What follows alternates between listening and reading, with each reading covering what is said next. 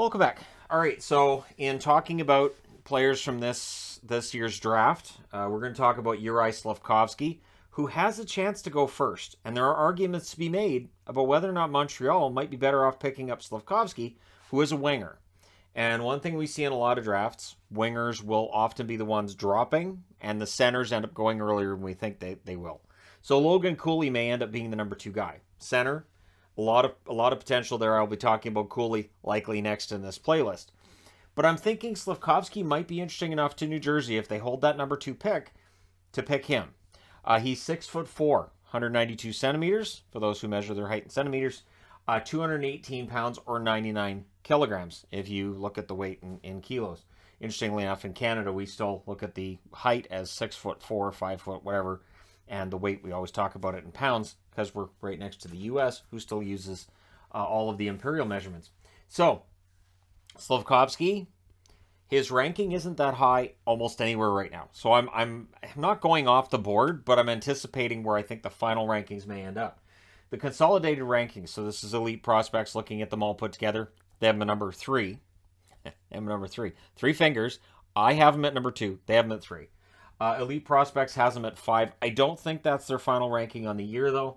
Hockey Prospect has them at number 3. I know that's not their final ranking. And TSN/Bob McKenzie has them at number 5. I think there are enough interesting aspects with Slafkovsky, who has rocketed up the chart. Before the Olympics, he was seen as maybe being a top 10 guy. The Olympics made his stock go through the roof. Now, if you want to argue for Shane Wright, he's a center. He's got the NHL projectable size, right? He's smart. He's a very good decision maker. He is going to be a good 200-foot player. So I still think that with Wright, he is still young enough because he's a teenager where he could reach the heights that were talked about for him before a rough season caused those expectations to drop. So I still think Wright could end up being a major star player, number 1 center. But he is seen as, at worst, as being maybe a number 2 center. Now, Slafkovsky can be spectacular. Absolutely fantastic. Great offensive instincts. But there are concerns about sometimes his decision-making on the ice. And so the hockey IQ is seen as being higher for Wright than it is for Slafkovsky. That can be changed. That is absolutely something that can change. The right organization, New Jersey, might end up being a good spot for him. And that, again, depends on whether or not New Jersey moves the pick. And there's talk about whether or not they could. But I still think that he could be a target for whoever would acquire that number 2 pick. Not to take anything away from Logan Cooley, I went back and forth on this, and I thought, you know what, there's so much hype about Slafkovsky. To me, it seems like he's a guy who's going to go really early. And in terms of his strengths, offense, puck handling, strength, teamwork are all brought up. Strength, obviously, 6'4", 218 pounds. This is not somebody who's going to come into the league as an 18-year-old, maybe as a 19-year-old, right, depending on when he makes his debut in the NHL. He shouldn't be getting pushed around. He shouldn't be a kid who's going to be, you know, relatively timid on the ice. One comparison I would use is maybe Svechnikov in Carolina. Svechnikov, more physical than I think people had expected when he came into the league. And now in terms of scouting, and I got this from Hockey Prospect, there's one scouting report said great second effort on the back check. So we're talking about his 200-foot game. There was another one, nice assist on the power play, one-touch pass in the slot for a one-timer from a teammate.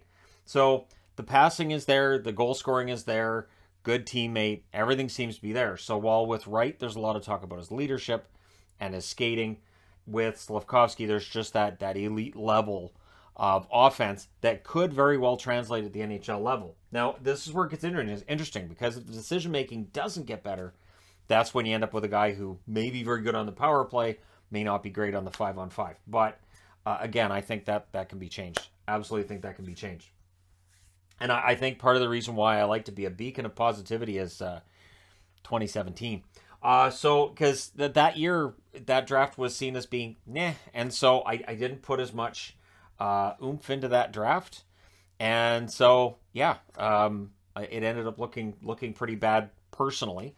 And I fully own that. Absolutely fully own that.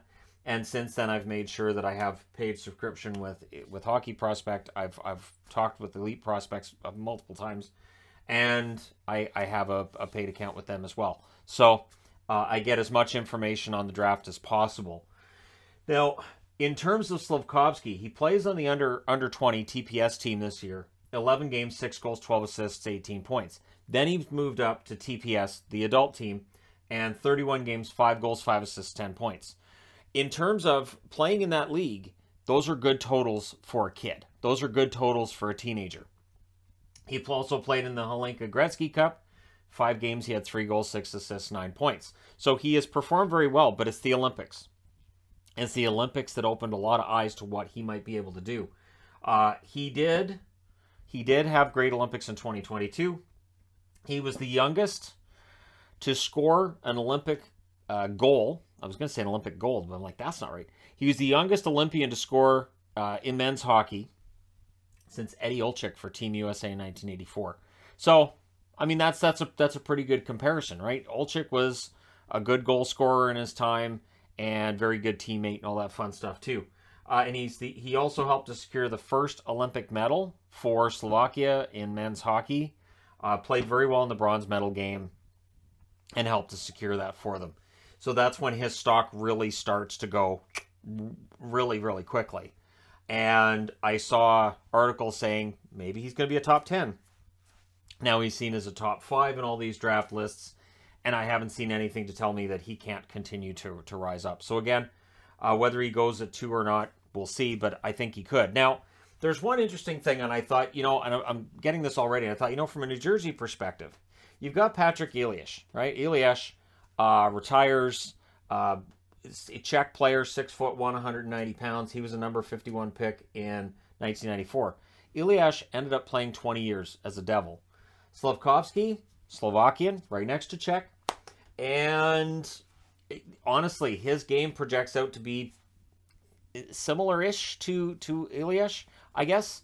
I didn't mean for that to rhyme, but it just sort of happens, so you just sort of roll it. I'm just going to pretend it didn't happen. I'm not even going to mention it.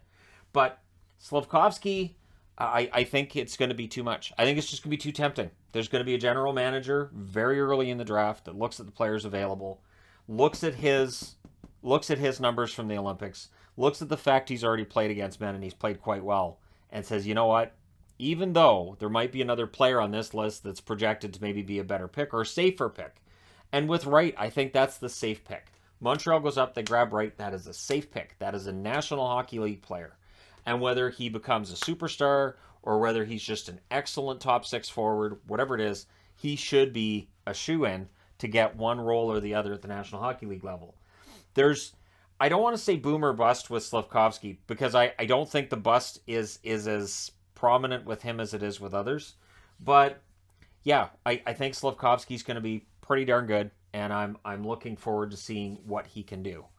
So yeah, I'd be interested to know from other people watching this, where do you see Slafkovsky going in this year's draft? And I honestly, for a New Jersey Devils player too to have a long name on the back of their jersey, you could just throw him on a line with Sharangovich, and his name seems perfectly, relatively quaint comparatively speaking to Sharangovich. But for New Jersey, a team that doesn't really necessarily need another top 6 forward, and I'm saying not necessarily need another top 6 forward, I don't think you turn him down if they can't find a deal that they like at number 2. But who do they pick? So let me know your thoughts. Don't forget to hit like and subscribe if you're browsing your way through. You just happened upon this video.